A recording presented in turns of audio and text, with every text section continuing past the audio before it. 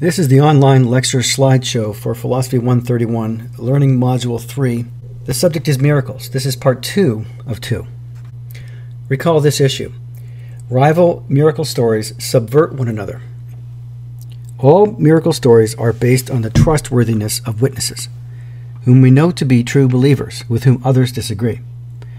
Even if we could trust that witnesses are sincere, not lying, the followers of one religion dismiss rival religious miracle stories as unreliable or incredible. This undermines the authority of their own miracle story witnesses. The miracle of Jesus' divine origin and birth from the Virgin Mary is widely rejected by people otherwise credulous about miracles concerning their own exalted persons. Muslims and Jews deny the Jesus miracles. Muslims consider the Quran, the holy book of Islam, as the Word of God and a miracle, but Jews and Christians do not. Islamic doctrine tells us that the Prophet Muhammad split the moon. Also, he flew from Mecca to Jerusalem on a winged horse-like creature, and he visited Allah and heaven. Jews and Christians do not believe this, but these stories are also based on testimony by exalted persons. Here's David Hume from his Enquiry Concerning Human Understanding in 1748.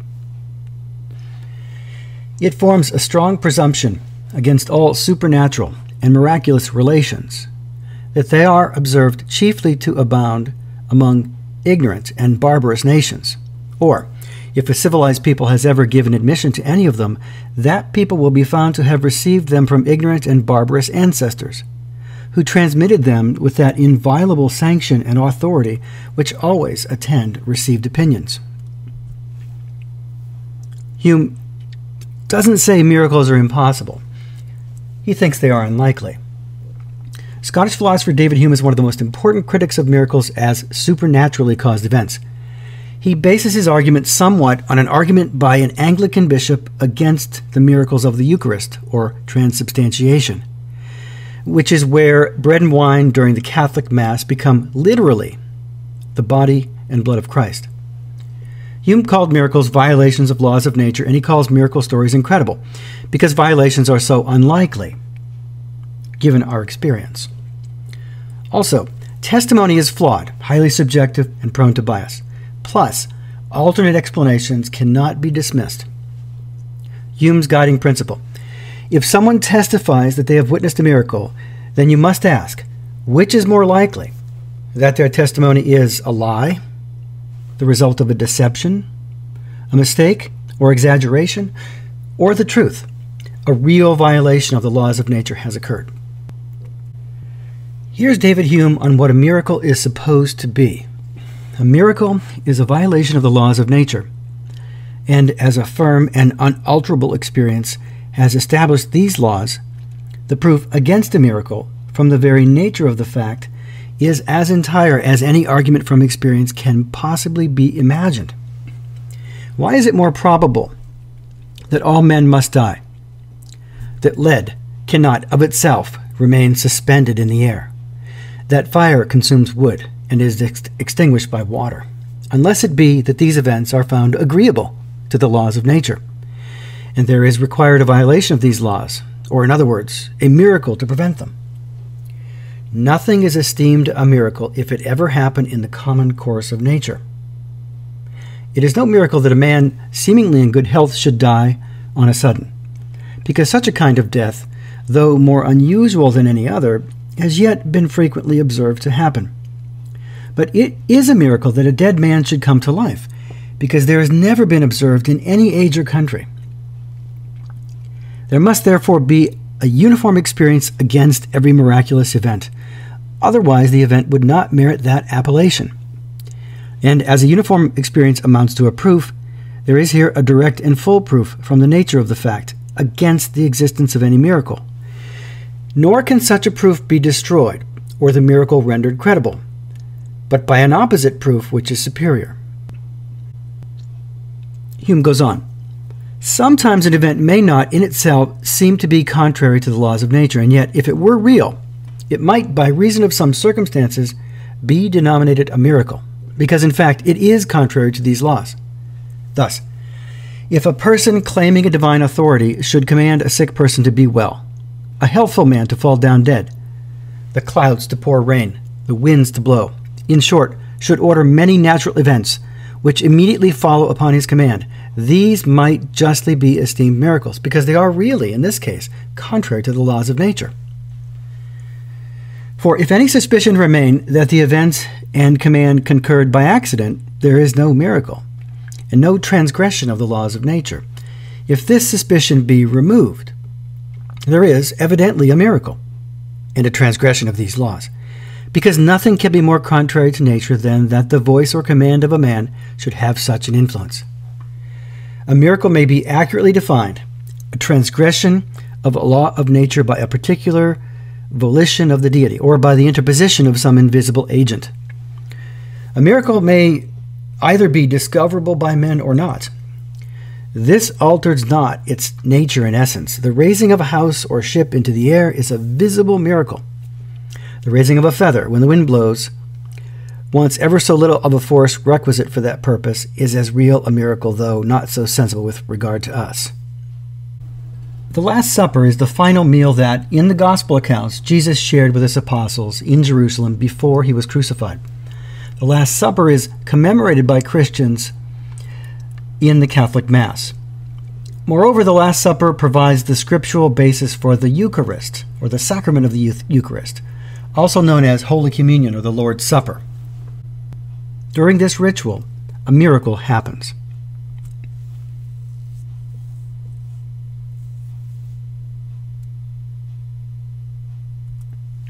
Is Christ really present in the Eucharist? Following the command of Jesus himself to his disciples at the Last Supper, the priest raises the wafer of bread and says, "Take this, all of you, and eat it. This is my body, which will be given up for you."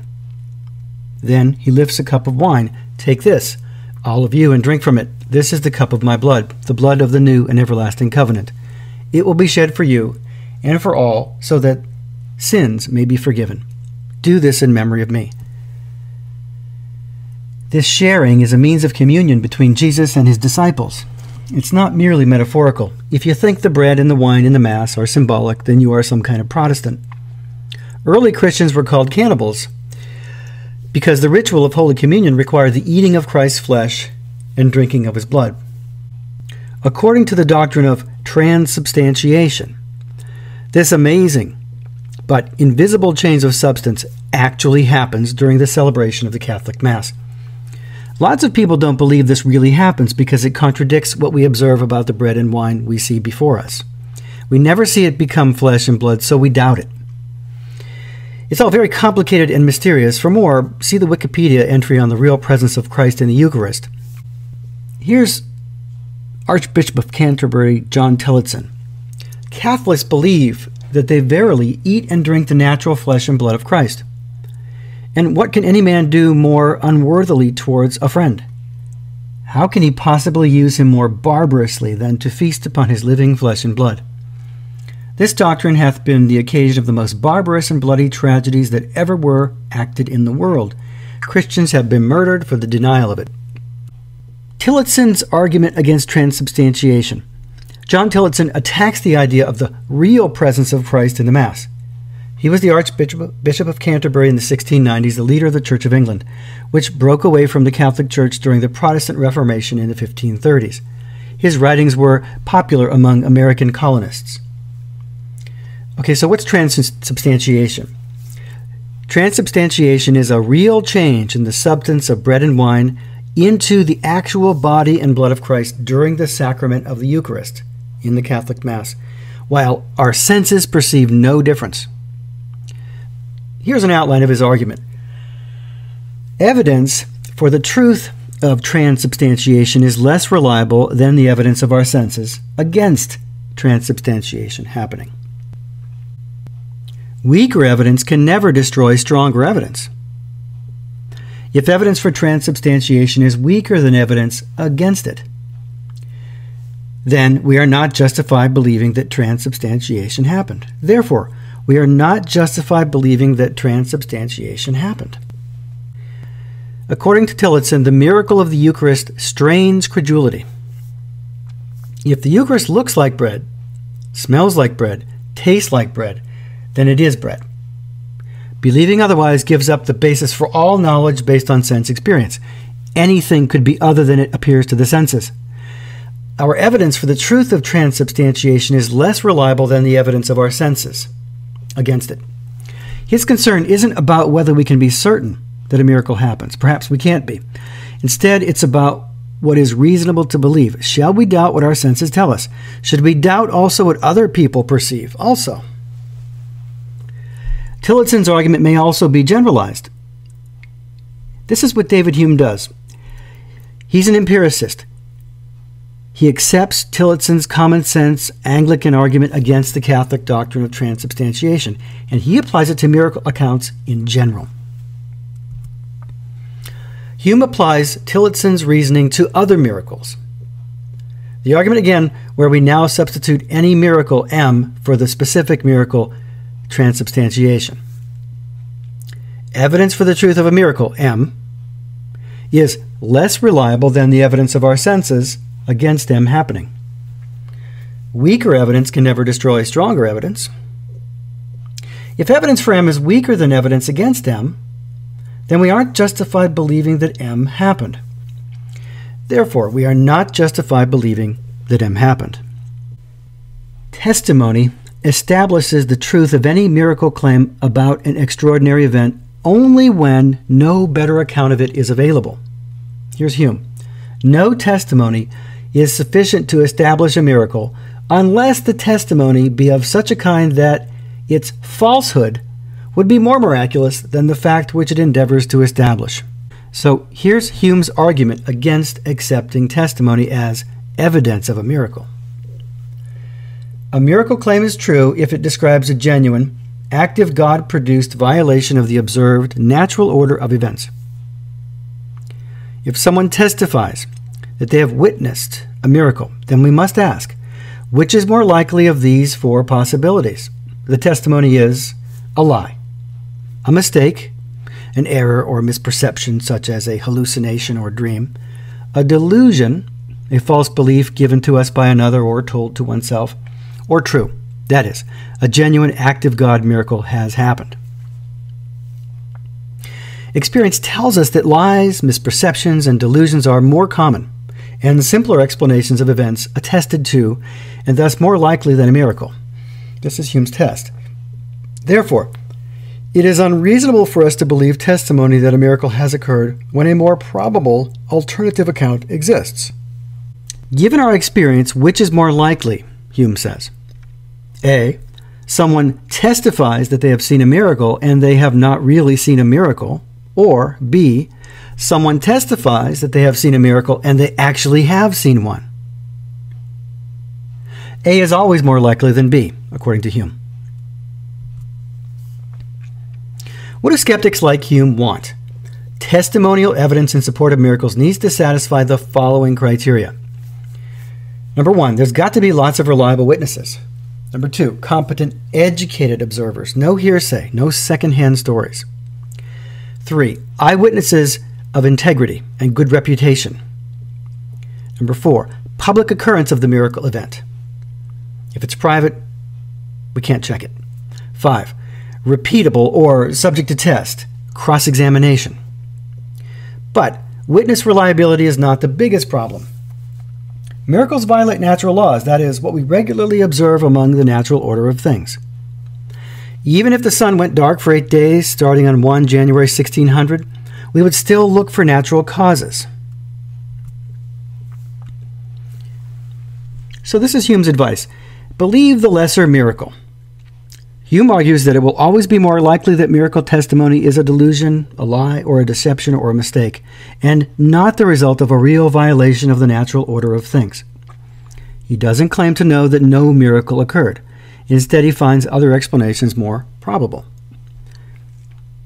In sum, our experience supports the expected regularity of nature rather than confirms the rare irregularity. We should reject the greater miracle, those contrary to experience events, in favor of the lesser miracle, false testimony, however sincere.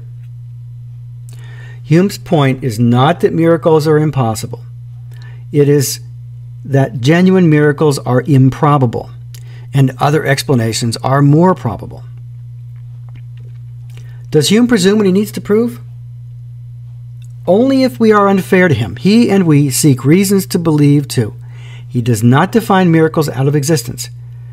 If anybody, God could work a miracle. It is just that we must consider how likely any alleged miracle is, given the evidence. And there is so much prior, contrary evidence against miracles that we end up never having a good reason to distrust our previous observations. Louis Blyman has a nice outline of Hume's argument against belief in miracles. Again, this is not an argument against miracles, it's against believing in miracles. One ought to proportion one's belief to evidence. Sense perception is generally better than evidence. Start over. Louis Blyman has an outline of Hume's argument against belief in miracles. Again, Hume's argument is not against the existence of miracles, it's against believing in miracles. Number one ought to proportion one's belief to evidence. Number two, sense perception is generally better evidence than testimony. 3. Therefore, when there is a conflict between sense experience and testimony, one should accept what is based on sense experience more than what is not. Sense perception has not revealed any miracles to us, that is, any actual violation of nature's uniformity and regularity. 5. Every time we investigate an event, we find it has a natural cause. 6. If claims 3 through 5 are correct, then we are never justified believing in miracles, but we are justified in believing in natural causes of events. 7. Therefore, we are never justified in believing in miracles, but we are justified in believing in natural causes of events. Section 5. How do philosophers Richard Swinburne and John Mackey respond to David Hume's argument? Richard Swinburne thinks miracles are possible. Let's be really clear. Number 1, can there be evidence that a law of nature has been violated? Swinburne says yes. Number 2, could there be evidence that the violation was due to a god? Swinburne says yes. Swinburne makes a good point. Sometimes testimony is good evidence. Question, can there be evidence that a law of nature has been violated?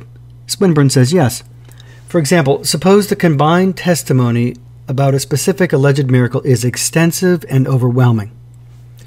If 200 skeptical, honest, sober, well-informed witnesses say they saw an event, one they all acknowledge is a clear violation of natural law, and are able and willing to admit that the event did not occur if there were grounds for doing so, then we would have sufficient evidence of a natural law violation. Or, given this testimony, we would have evidence that what we thought was a natural law really isn't, or that it remains true in general but that there are rare exceptions.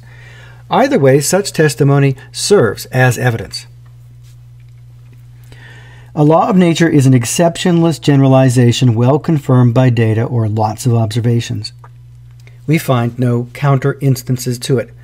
Laws are called universal when we believe, based on our experience, that they are true throughout the universe, everywhere, always. For example, virgins don't have babies and dead men do not rise. All of our experiences confirm this. A violation of a law of nature is any occurrence of a non-repeatable counter-instance to a law of nature. For example, a person levitating or walking on water, water turning into wine, or resurrections violate the natural order. So this is Swinburne's point. Miracles remain possible. The miracles cannot happen argument is a bad one. Here it is. If E is an event, which is a miracle, then E violates natural law L. If L is a natural law, then E, the event, could not occur. Therefore, either the event did not occur or the event is not a miracle. So there's a problem with this argument. Number 1 is false, according to Swinburne. Why? Again, number one, if an event is a miracle, then that event violates natural law. Events that are miracles are possible, which do not violate natural laws. For instance, gods could conceivably produce miracles within the boundaries of laws of nature. We could recognize such events if we had overwhelming eyewitness evidence and no physical evidence. Miracles are possible even if they seem to violate laws of nature.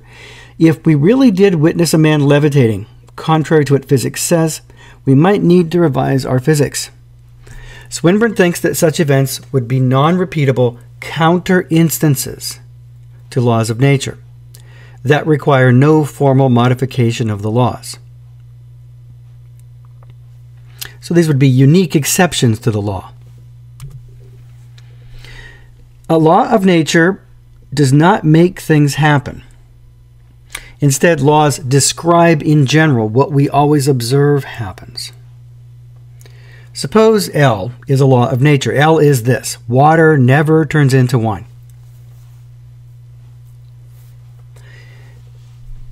This law, water never turns into wine, is supported by much experience and experiment. No exceptions have ever been observed. Now suppose that 200 credible people say that they see extraordinary event E, that is, water at a wedding feast in Cana turns to wine. This law predicts that that event does not occur.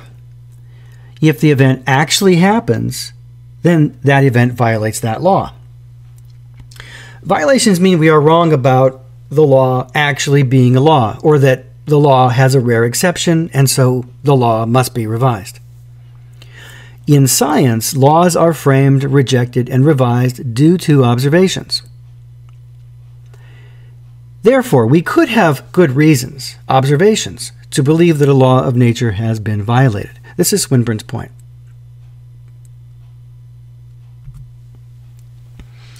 Let me say a little more about laws of nature.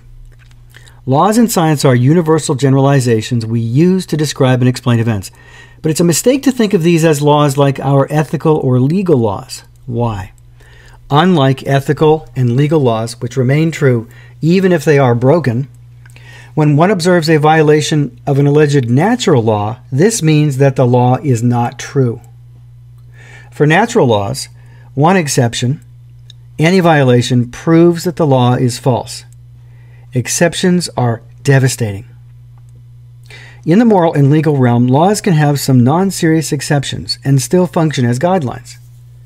Also, it's difficult to find an exception to a natural law, but it is even more difficult to prove an alleged natural law. We accept them since we find no exceptions. That's all. There could be exceptions. As soon as we see one, we'll give up the law.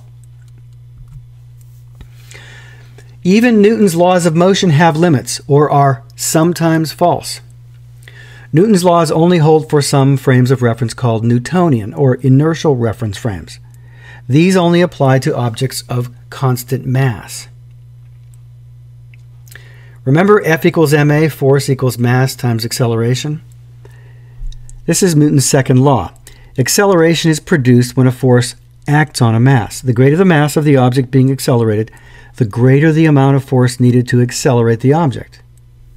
But variable mass systems like a moving rocket or a leaking bucket cannot be treated as a system of particles, and thus Newton's second law cannot be applied directly. So the law either is false or does not apply to some systems. Therefore, if the law is false, it's not a law.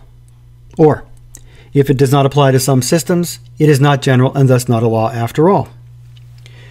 Newton's second law is superseded by Einstein's theory of general relativity, but it continues to be used as an excellent approximation of the effects of gravity. Swinburne. Sometimes historical evidence overrides scientific evidence. There could be strong historical evidence for the occurrence of miracles. Lots of detailed, documented, consistent testimony from multiple different sources would support the claim that an event is physically possible, even if scientific evidence says otherwise. Even David Hume agrees.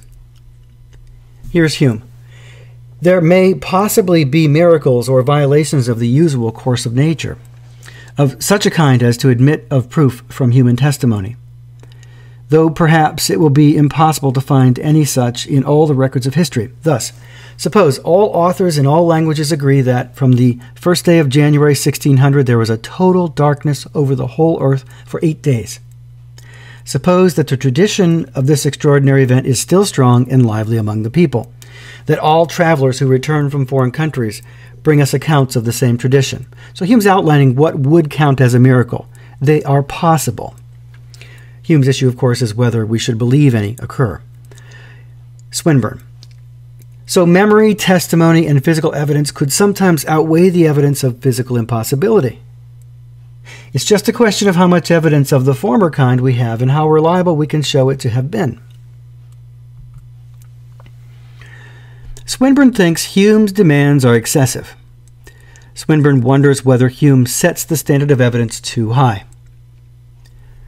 Remember, Hume concludes that no testimony is sufficient to establish a miracle unless the testimony be of such a kind that its falsehood would be more miraculous than the fact which it endeavors to establish. But sometimes we do trust testimony in historical and scientific research. If laws of nature can be revised, then violations, real or imagined, are possible. Hume's view is not that miracles never occur. Instead, he thinks we can never have sufficient grounds for believing that a miracle has actually taken place. Circumstantial, scientific, physical evidence is best, but sometimes testimony is the only sort of evidence we have for many historical events. I think Swinburne is correct. It's possible that laws of nature have exceptions. This happens in science. Newton's laws of motion are examples of this. So it's possible that there are violations of laws of nature which could be miraculous. But this is not enough for us to believe in any miracles. Miracles, if they are real, still require the divine interventions or the action of a god. Swinburne. If God exists, then God could produce a miracle. So miracles are at least possible. Question. Could there be evidence that the violation was due to God? Yes. What evidence would prove that a god brought about the miracle?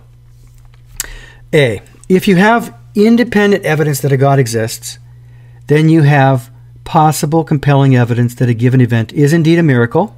And B. If the occurrence of event E, which violates a natural law, is something only that God would wish to bring about, then we can reasonably hold the God responsible for the occurrence of that event, which would otherwise be unexplained. Here's Swinburne. The healing of a faithful blind Christian, contrary to the laws of nature, could reasonably be attributed to the God of the Christians. If there were other evidence for God's existence, whether or not the blind man or other Christians had ever prayed for that result. Given these two criteria, A and B, Swinburne concludes that we can have good reason to believe that a violation of a law of nature was caused by a god, and so was a miracle. But these are mighty big requirements to satisfy. Here's John Mackey from his article on miracles and testimony. Hume's case against miracles is an epistemological argument. It does not try to show that miracles never do happen, or never could happen, but only that we never have good reasons for believing that they have happened. Assume that a miracle is any favorable act of God violation of the natural order. If anyone could alter the natural order, God could. We accept that. Also, just assume that miracles are possible. Why not? We sure can't prove they are impossible. So, when is it reasonable to accept that amazing, extraordinary, beneficial event E is a miracle? Answer. Whenever both of these necessary conditions are satisfied. There are two, A and B. Condition A. We have proof that that event happened. No hearsay evidence allowed. Skeptics say, okay, an event happened, but it is possible that the event does not violate the natural order. That is, there are alternate explanations of these data. Condition B. We have proof that E is a miracle. That is, no natural or non-divine caused events allowed. Skeptics say, okay, if an event did happen, then it would violate the natural order, sure, but the evidence for the event happening is weak or lacking altogether. Mackey thinks that Hume's principle needs qualifying, needs to be more specific. Recall, Hume's principle for the evaluation of testimony: weigh the unlikelihood of the event reported against the unlikelihood that the witness is mistaken or dishonest. This principle follows from a more general principle. We should accept whatever hypothesis gives the best overall explanation of all available and relevant evidence. For example, hallucinations caused by cerebral anoxia explains near-death experiences, NDEs, better than supernatural accounts. Scientists induce and study near-death experiences just like those that revived patients report. Mackey adds that acceptance of any explanation is only provisional, temporary. Any decision about which of several rival hypotheses to accept is vulnerable to additional information, which could undermine the favored hypothesis. Even the best supported views remain insecure. The probability of any hypothesis always depends on some set of evidence. Sometimes what we reasonably believe to be a law of nature based on the evidence of previous experiences and our not ever seeing an exception might not actually be a law of nature. So violations of such laws are not impossible and not as unlikely as we might think. Still, we should be confident that human hearts will not restart after 48 hours of inactivity. John Mackey. Claimants must defeat reasonable doubts. Again, both of these conditions must be satisfied before we call an event a miracle. We need proof that the alleged event actually happened. We need reliable evidence. We also need proof that it's a miracle. So suppose it happens. You need to be able to show it could only be an act of God. There are practical problems with applying these principles. There are so many plausible alternatives to proof that it's a miracle. It might be something other than a miracle. It might not be an act of God. It might be a natural event. There are so many plausible alternatives to condition 2 that even if it's true that we can verify the event happened, even if it's true that condition 1 is satisfied, few would grant condition 2, that it's actually a miracle. And if we satisfy the condition for proof, if we prove that it's a miracle, prove that it could only be an act of God, then it becomes nearly impossible to satisfy condition 1, the idea that proof of a miracle actually happened. So if it's really a miracle, it's really hard to show that it actually happened. The point, miracles are possible, but we just aren't rationally justified in believing in any because alternative explanations exist. Miracle talk overlooks alternate plausible explanations. Recall the classical miracles I mentioned earlier. The creation of the universe, Earth, life, humans. If there really are other planets suitable for life, and if multiverse theory is true, this lowers the improbability or the uniqueness of life or humans or intelligence in the cosmos. What about miracles in the time of Moses? The burning bush, for instance. That could be an hallucination due to heat exhaustion. How about a stick becoming a snake? Well, it could be a magic trick. Maybe it's a lie, the story. How about the death of children of the Egyptians, the plagues? Well, bacteria, viruses kill vulnerable infants but spare those with cautious parents. Plagues are natural events. How about the parting of the Red Sea?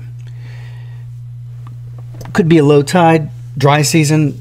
This could be symbolic, not literal, this parting. What about Jesus of Nazareth and miracles surrounding him? His virgin birth, say. Perhaps his mother was an unwed mother, pregnant by Joseph or a Roman soldier. How about Jesus turning water into wine at the wedding feast? Well, maybe the partiers found hidden wine. What about the multiplication of the loaves and the fishes? People maybe brought their own food, found more food. How about Jesus walking on water? Well, there could have been ice. There could be a sandbar, a bank of sand. There could be a low tide. Sure, you're saying this is unlikely. But which is more likely, a man walking on water or a man walking on a bank of sand? How about where Jesus cures the blind, the sick? These could be placebo effects. They might not actually be blind. It might be temporary. The blindness or the effect of the ability to see. Could be an exaggeration. It could be symbolic. How about the resurrections? Lazarus, Jesus. These might be false. They might be delusions. They could be lies told by conspiratorial zealots. Perhaps somebody stole the body. Again, resurrections are often interpreted by theologians as symbolic, not literal. How about modern miracles? Say, healings at shrines, holy sites, and by mediators. Again, this could be the placebo effect. This is improbable, but not impossible. There could be spontaneous remission. Or perhaps conventional medicine worked. The effect is temporary.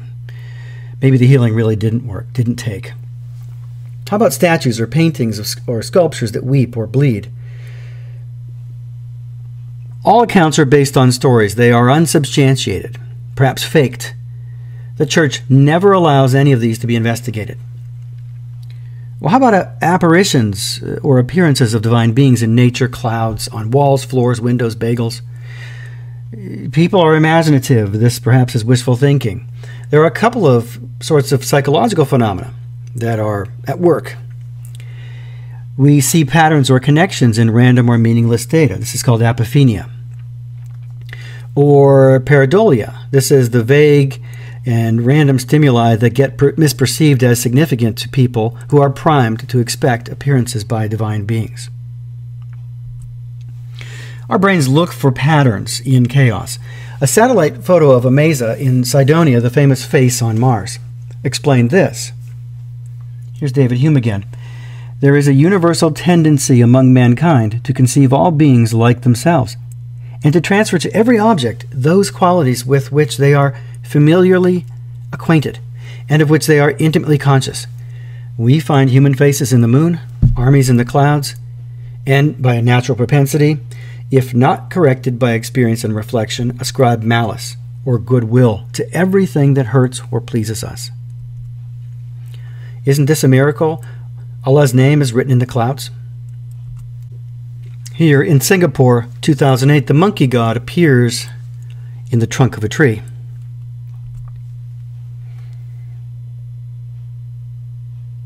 In a freeway underpass appears Mary, the mother of Jesus. In a piece of toast, a burnt piece of toast, we see Jesus' face. One thing we have to be aware of are arguments based on a lack of evidence. This occurs when one assumes that a claim is probably true simply because there is no evidence or proof that it is false. But the most such reasoning shows is that a claim is possibly true. Many people reason this way in order to defend some of their favorite unsubstantiated beliefs. Here are some examples. Of course there is intelligent life in outer space. No one has ever proven that there is not. Here the person is using the fact that you and I have no evidence against there being intelligent life as if that counts as evidence for intelligent life. Another example. Scientists have not proven that HIV can't be transmitted through casual, non-sexual contact. So, we should avoid casual contact with suspected HIV carriers. The argument is something like you can't even shake their hands because you risk HIV infection. Again, what was the evidence for this? The evidence for this is that scientists haven't proven that you can't get it that way. The reason scientists don't believe HIV can be transmitted by casual contact is that they've never seen it happen. Another example, it makes sense to believe what the Bible says about Jesus. Why? No one has produced a compelling reason to doubt early Christian accounts of Jesus being the Son of God or his miracles. Here, the idea is that we don't have a good reason to doubt it, so it must be true. And my personal favorite, you can't prove I'm wrong, so I'm right. So my inability to show you you're wrong, my inability to disprove what you say, somehow functions as evidence that you must be right. That's a terrible argument. Now, this reasoning mistake is called shifting the burden of proof, where we're taking the burden from ourselves, where we need to produce reasons for others to believe what we believe, and giving it to the other people and saying, you need to prove I'm wrong. There are many versions of this, and there are two general kinds. Just select your favorite hypothesis, H, and try it yourself. You can't disprove H, therefore H is true. Or, you can't prove H, therefore H is not true. But what really follows from these claims? Think about it. If you can't disprove something, or you can't prove it, then you don't have a reason to believe any way, either way, anything about it. If H is your favorite claim, and you don't give us a reason to believe it, we remain skeptical. We won't believe it until you give us a reason. You don't have enough evidence to say H is true, and you don't have enough evidence to say H is false. So what should you do? You should suspend judgment. Doesn't mean H is true, doesn't mean it's false. It means you're waiting for more information, more evidence. Such reasoning doesn't convince us that Sasquatch exists, does it? You can't prove there isn't Bigfoot, so I think that's a reason to believe there is. For more on shifting the burden of proof, which is also called appealing to ignorance, see Gary Curtis' Fallacy Files entry here, www.fallacyfiles.org/ignorant.html. Proof of a miracle by argument or observation is elusive, but still required. One cannot reasonably claim that miracles exist unless someone proves they do not exist. The burden of proof is always on the claimant who says that X exists, or that an extraordinary event E actually happened. It is not on the person who doubts it. Testifiers owe us evidence and argument. We can't explain E, therefore E must be a miracle, presumes too much. If someone expects you to believe what they're telling you, simply because you can't prove they're wrong, they have shifted the burden of proof to you when the burden of proof rests with them. For instance, sometimes there are claims, let's call them positive claims, that are impossible to disprove. People say God answers prayer, or that Muhammad split the moon, or that Jesus loves child rapists too. Well, I don't know if anybody really says that, but if they did, and they said, you can't prove I'm wrong, I can't prove you're wrong, would that mean that they're right? This won't work. It isn't true that God answers prayer simply because I can't prove it's not true. Some negative claims are impossible to prove. Suppose someone says no ghosts or demons or leprechauns exist. Okay, how do you prove there aren't any of those? We might be able to prove they exist if we could see one and catch one, but this claim says there aren't any. Now, how could you prove there aren't? Again, this doesn't entitle anybody to believe there aren't. That is, simply because somebody can't prove that there are. Muhammad did not fly from Mecca to Jerusalem on a winged horse, suppose someone says. Someone denies this story. Now, if they deny the story for lack of evidence, that's one thing. Perhaps that's acceptable. Without evidence, why would anybody believe that? But if their reasoning was that you can't prove this, again, you'd be committing the fallacy of shifting the burden of proof. The fact that I can't prove Muhammad did fly from Mecca to Jerusalem on a winged horse isn't enough reason for all of us to believe, anybody to believe, that he did not. Suppose somebody says God is not great. How does one prove God is not great? How does one prove God is not anything? In fact, it's impossible to prove that God is not great.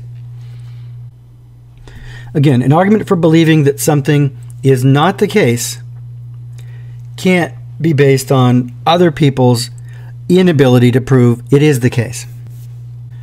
So, who has the burden of proof? Does this sort of reasoning justify anything? I believe that miracles or whatever exist because there is no good argument or compelling evidence against their existence. Should we accept such reasoning ever? No. We already don't believe in fairies, vampires, and werewolves for lack of evidence. Absence of evidence is not evidence of absence, people say. Now, this is true. But having no testable evidence, just logical possibility and a good story with lots of faithful followers, is not going to be good enough. Maybe miracles occur. Miracles are not demonstrably impossible. This is Swinburne's point. But this is too weak to satisfy the burden of proof. Lots of as yet inexplicable and even supernatural phenomena are logically possible. Possibility is not the same thing as actuality. A possible lottery winner is completely different than an actual lottery winner. Believing in miracles can make people happy. You are perhaps free to believe whatever you wish. However, this does not make your belief true, even if it is what you or others want to believe. This is the end of Learning Module 3 Slideshow Part 2 of 2 parts on miracles.